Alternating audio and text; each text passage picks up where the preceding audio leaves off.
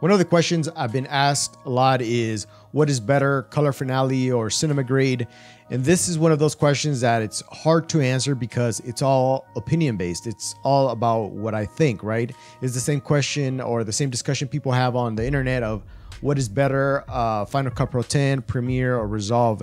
At the end of the day, if you learn a program and you learn to use it well, you're going to become very efficient in it and you're going to prefer it over other programs. Well, the same thing is with Color Finale and Cinema Grade. I learned Color Finale before Cinema Grade ever came out, so I do have a preference for it. But now that I've sat down and I've played around with both programs, with Cinema Grade, I've learned it. I'm gonna talk to you about, give you an in-depth view of the two programs, and you can skip ahead in order to look at that. Otherwise, I'm just gonna go a little bit more into detail about why I prefer Color Finale. First of all, the short answer is that Color Finale, I feel, is, in my opinion, it's a more advanced color grading suite. So for colorists or people that get paid for video work, I would say that you want to get Color Finale because it opens up, or it has more advanced features, whereas Cinema Grade, it gets rid of a lot of those advanced features like color wheels and color curves and creating masks.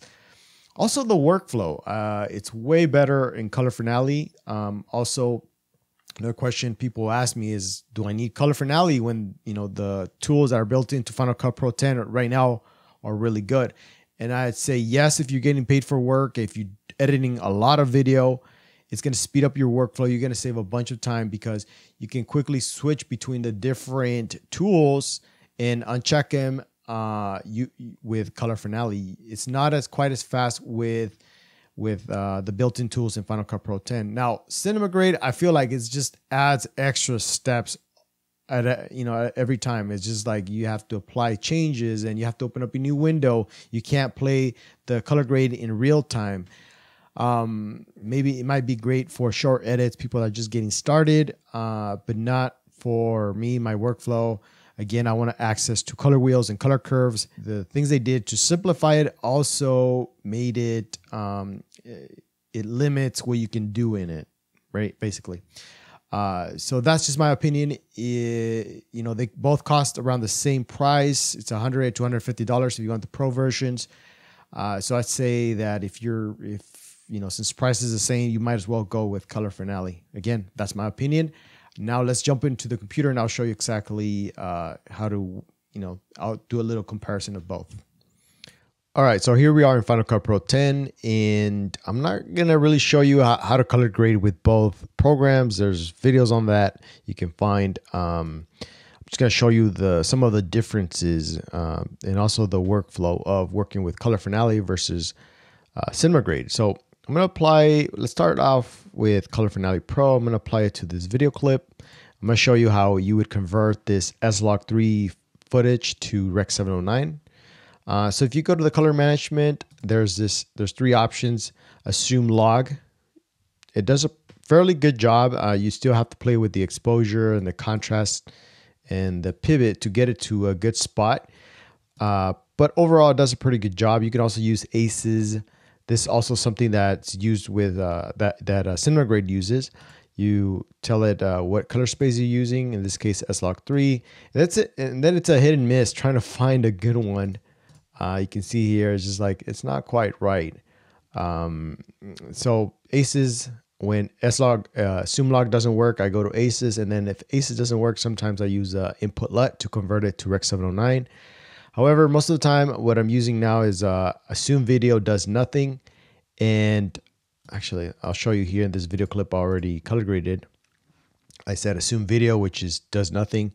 If we look at the layers, when we open up Color Finale, there's three different layers I added. Let me uncheck these so you can see what I did.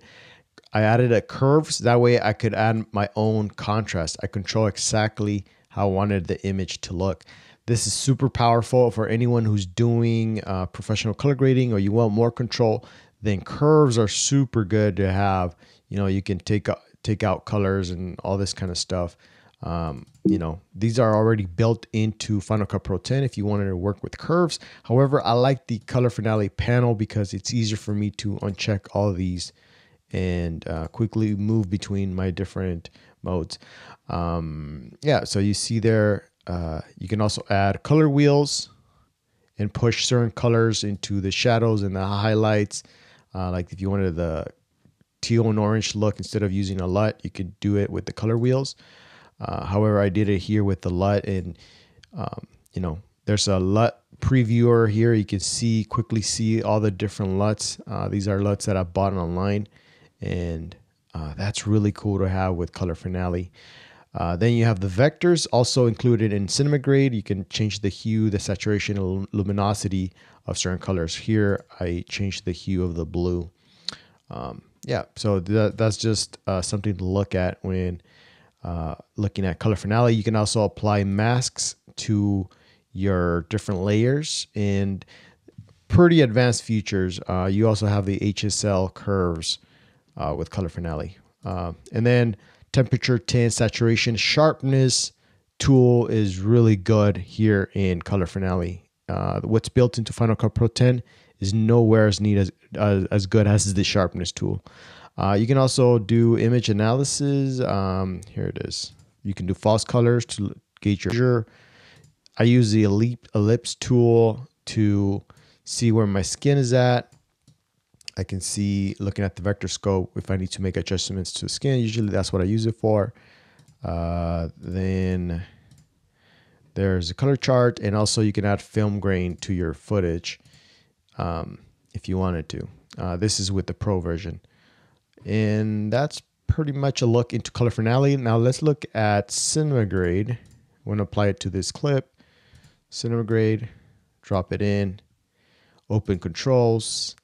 And here's the first glitch in Cinema Grade. Maybe it'll get updated in the future. The reason you can't see the Cinema Grade panel right now is because I'm in full screen mode. I need to exit. And now, since I have two screens right now, you can't look at my two screens. I'm only recording my main screen. Now I can drag it over to my main screen. If I do full size and open controls, it kind of exits out of Final Cut Pro 10 because it has its own window. So in order for me to see both in the same window, in the same screen, I need to exit the full screen, open controls, and now I can see both the Cinema Grade and the Final Cut Pro 10 on the same monitor. All right, so to convert this to Rec 709, you hit this arrow. You can input your own LUT to convert it, or you use, I think this is the ACES. Select the color space, S-Log3, and then it's a hit and miss trying to find a good one. If I wanted to use curves, there's no such things as curves here. Cinema Grade is supposed to make it very simple for you to color grade, but the drawback with that is that you don't have full control. The curves are a more advanced feature, which is disabled here. Also, the color wheels, you can see it's not here. The only thing you can use is exposure, the highlights, midtones, and the shadows and contrast in order to get your image to where you want it to be. And you're going to have to play around with that. Yeah. And then you can add saturation, tint, and all this kind of stuff. It also has the vectors, which is a way to change the hue of a certain color. So it's really cool to have that. Then with Cinema Grade, they have these sliders. So if I wanted to quickly change the exposure or the contrast of an image, I can quickly slide up and down. You can also select, the temperature and just slide up and down. I think there's keys for that. Like W is for color temperature, and then C is for contrast adjustment. So it should theoretically speed up your workflow. I just don't like working with sliders. I'd rather look at these numbers here, see what I'm doing instead of just sliding up and down. But that's up to you. This is something that's a cool feature with Cinema Grade. Is just not something I am crazy about. And then you have over here the different vector scopes, waveforms. That way you can gauge your exposure. Okay, shot matching. In order to do shot matching, it's really advanced. It's a really cool feature of Cinema Grade. Let me exit out of here. Oh, here's another thing. Anytime I try to exit out of cinema grade, I have to apply changes. Now I have to select the copy the cinema grade and paste it into my other clips, paste them. Now, if I open up the controls and go to shot matching, now I can see the different shots, and I can make this my hero shot, and I can also create different groups. So let's say this is one group, and then I can go and create a second group, right? If I'm going to apply different color grades or do different things to the shots. And then you can match the shots this way, change the exposure and all this stuff. All right. Groups. So that's really cool to have here with cinema grade. That's pretty advanced. Then the final grading, you can apply a LUT here. Again, you have the LUT loader viewer. Really cool to have. You can apply the grid sept. You can see there it applied to group 2, and then we can also apply to group 1. We can apply a different LUT, maybe a I don't know, a black and white, and hit accept. You can see it applied different LUTs or different looks to the two groups. There he goes. And then just hit apply. Oh, another thing, you can also change, still change some of the midtones exposure, the mix, what do you call it? The intensity of that LUT here. So again, you get access to the vectors and all this stuff. That's pretty advanced stuff here in cinema grade. Hit apply and then select grade, all grades, apply change. I don't know why it's asking me this over and over again. I'm going to say, do not show this message again. And then I have to exit out, and then you can see there, I applied different colors to the groups. I like working with adjustment layers. This is what I did with Color Finale here. The adjustment layers can also work with Cinema Grade. And if you're trying to do a comparison viewer, Final Cut Pro 10 already has it. Like if you're trying to do shot matching, you can see here, this is my main clip. I'm trying to match it to this. You can also take screenshots and of saved. You can save different screens in order to do comparisons. So that's something to look at if you're doing the comparison viewer. Oh, I was supposed to select this up here, save frame, like that. And that's how you would do it. Not as I don't think it's advanced as the Cinema Grade, but still, we know what you gain with using something like Color Finale is that you can see your changes in real time. So if I open up the layers and as I play this, oh, wrong key. If I play this, I can turn off the LUT and I can see what it did to my image in real time. I can play it in real time. If I'm trying to make changes on the fly here, and I maybe take off all the saturation, I can see it in real time. You see that as I'm playing the video. You can't quite make changes here in Cinema Grade. I can't do that in real time. I have to open up this new window in order to make changes, and I can't really play it. I mean, I can scrub forward to the different parts of the video, but I can't play it, if that makes sense. All right. So those, I would say, are the major differences between Color Finale and Cinema Grade.